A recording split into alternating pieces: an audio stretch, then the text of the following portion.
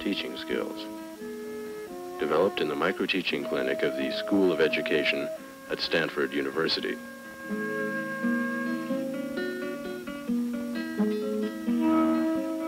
An introduction to microteaching.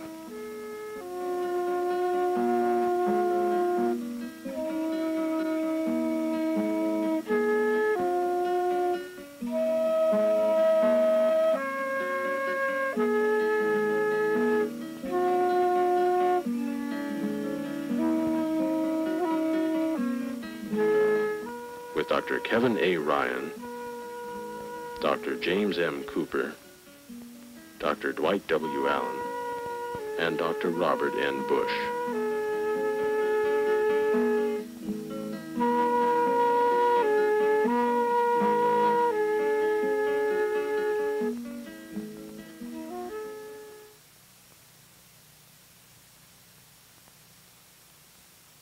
There has traditionally been a gap between formal teacher education and actual teaching. The gap has been one of realistic training. Unlike most professions, the teaching profession has not provided its practitioners with opportunities for safe training, safe experimentation, and safe practice. Law students have their moot courts, pilots their linked trainers, medical students their cadavers. In those professions, the denial of such non-academic training experiences would be unthinkable. But in teaching, the sad fact is that the opportunities for both in-service and pre-service realistic training have been next to nil. For many years at Stanford University, teaching candidates had supplemented their academic studies with work in nearby schools as teacher aides. This experience was often found to be unsatisfactory. The training gap was only partly filled. The experience was basically one of mere observation. Sure, the master teacher would often give the aide a chance to teach, and the student suffered for it. It was like letting the pilot trainee, after extensive classroom work and after observing an experienced pilot, take over the controls with passengers aboard. What was needed was a realistic training experience analogous to those used in other professions. Microteaching was developed over the years in response to this need. What microteaching has provided is a safe but realistic training situation for teachers, both in service and pre-service. Microteaching is real teaching, but at the same time it is constructed teaching. It is designed so that teachers can concentrate on the mastery of specific teaching skills in a low-risk situation. The students don't suffer for it because it's not part of their regular curriculum. And the teachers, free to experiment with different techniques, increase their range of classroom skills.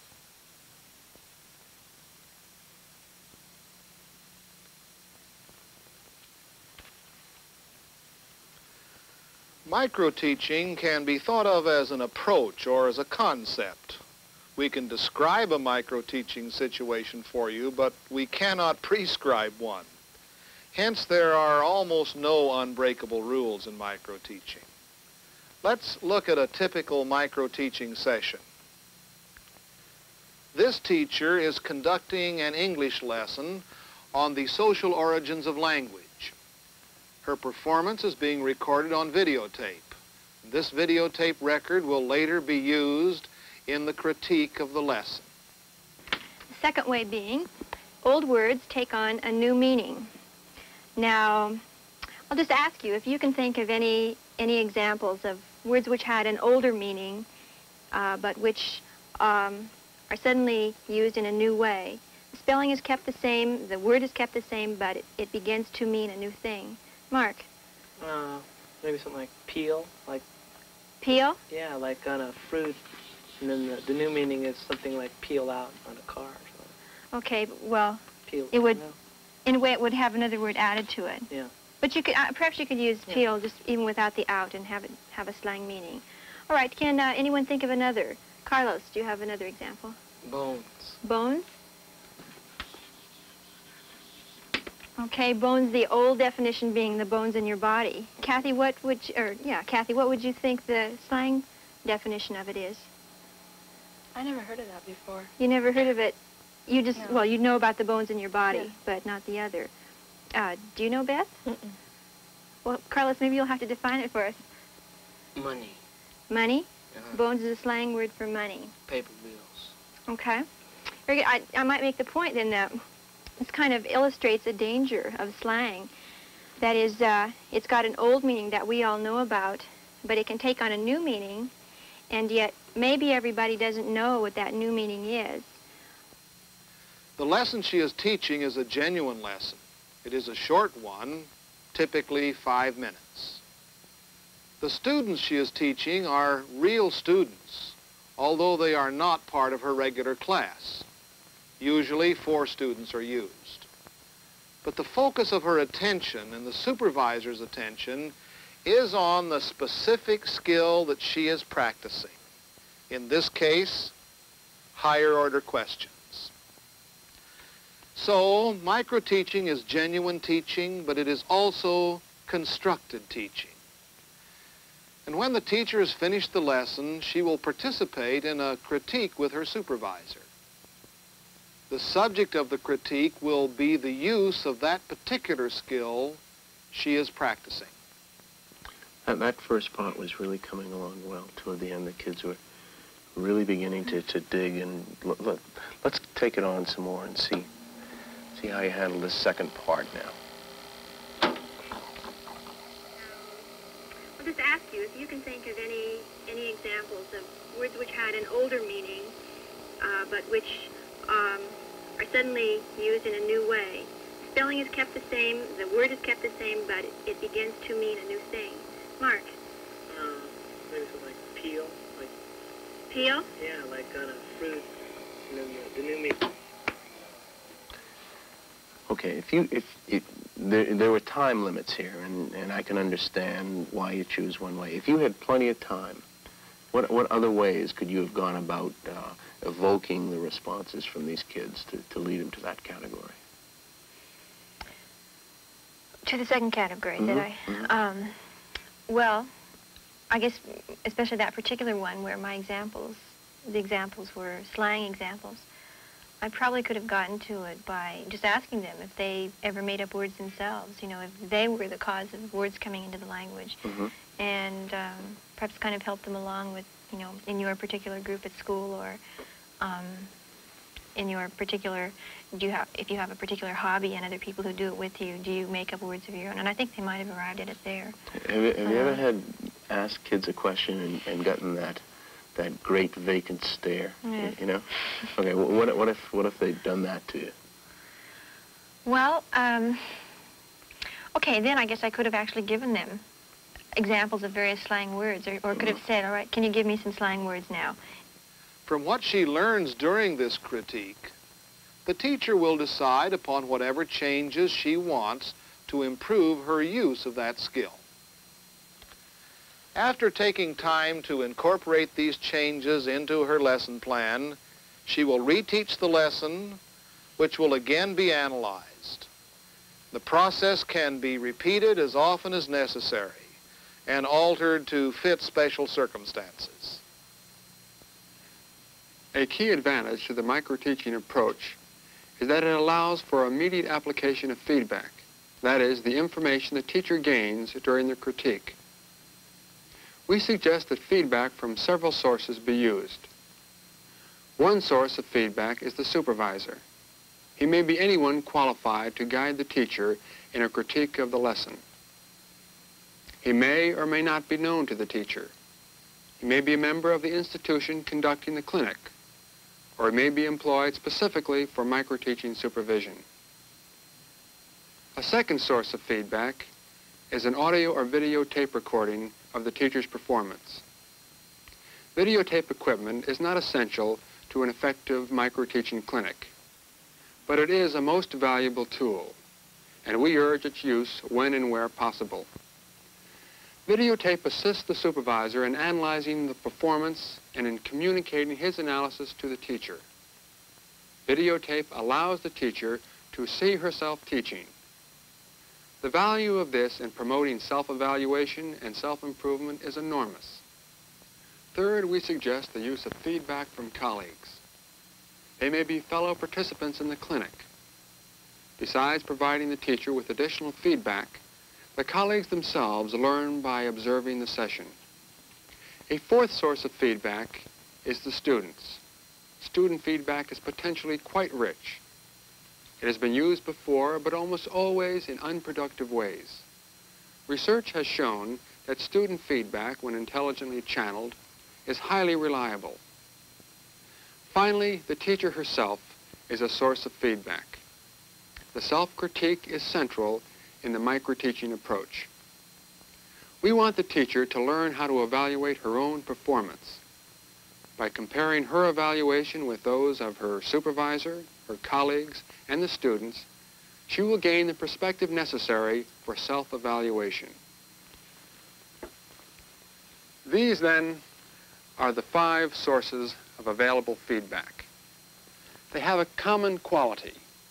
They focus on the specific skill being practiced. The supervisor does not evaluate the lesson as a whole. He restricts his critique to the specific skill under consideration. The students are not just asked, "How did you like the lesson?" but they are asked questions designed to elicit information relevant to the skill being practiced. Microteaching increases useful information while decreasing irrelevant information. And since the teacher can, shortly after their critique, apply this information to a reteach lesson, maximum immediate use of this feedback is made. We have developed this microteaching package around a set of skill clusters. Each skill cluster consists of several related teaching skills.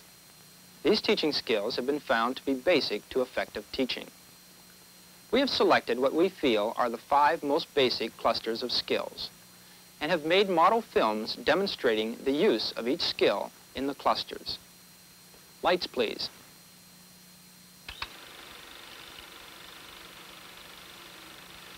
For example, one of the skills included in the cluster of presentation skills is the skill of using examples.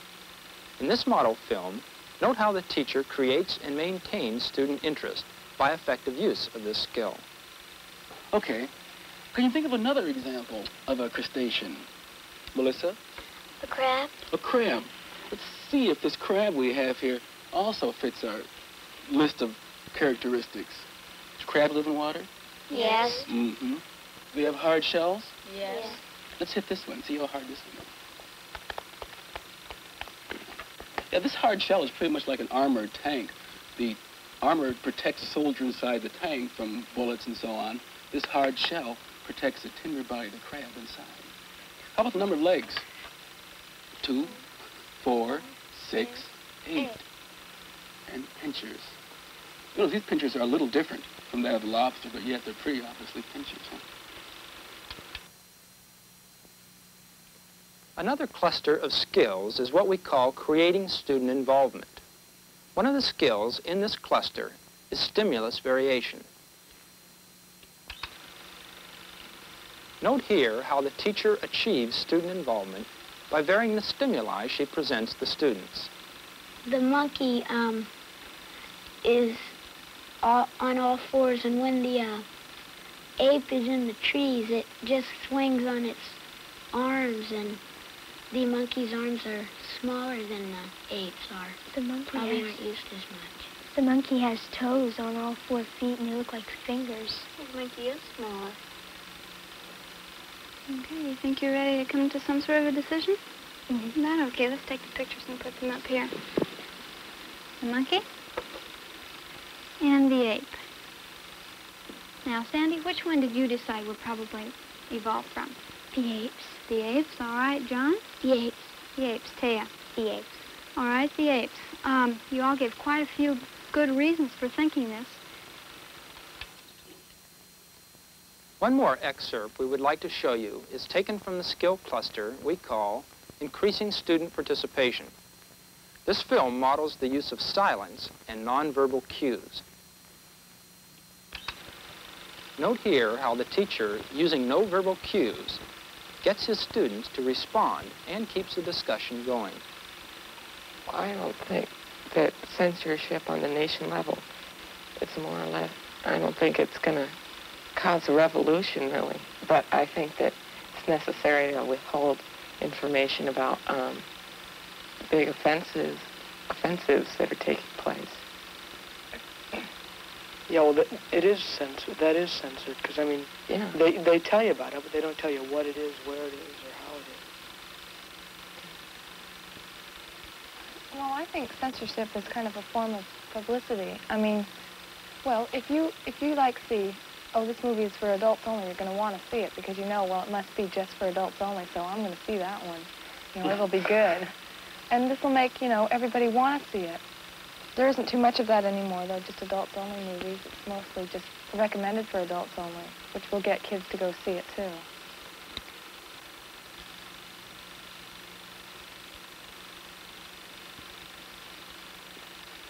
Well, it is pretty easy to obtain pornographic literature. Lights, please. There are 5 skill clusters: presentation skills, creating student involvement, increasing student participation. The 4th skill cluster is called questioning skills. The 5th cluster we call response repertoire, a series of response skills aimed at helping teachers learn to vary their ways of responding to students. Each cluster contains precise, detailed written descriptions of the skills. Written examples of the skills are also included, as are transcripts of each model film. There are also directions for practicing the skills on a dry run basis using skill drill sheets designed for that purpose. There are training protocols in which ways to learn the skills are suggested. And there are evaluation sheets designed for use by the teacher, the students, and the supervisor. Finally, there is an instructor's manual which gives our perspective on how the materials we've provided might most effectively be used. The manual also includes information on how to organize and conduct a microteaching clinic. It is very important that these materials not be viewed as fixed. This is an open-ended package. We have considerable evidence that as teachers learn to use these skills, they become more comfortable, more varied, more imaginative. We know that the students like the teaching better. We have favorable judgments from professional teachers who've participated in microteaching. But microteaching can be adapted to additional purposes as well, such as curriculum development, team teaching, research, and diagnosis. But these skills, basic to effective teaching, are ideally suited to the microteaching situation. We want teachers to develop a repertoire of skills. That is, we want to provide the teacher with a greater range of alternatives. The more alternatives a teacher has available, the more effective the teacher will be. Professional decision-making, which occurs every day in the classroom, becomes a more meaningful process only if there are alternatives from which to choose. Microteaching provides the controlled but realistic training situation necessary to the development of the basic teaching skills needed for the possibility of decision-making alternatives.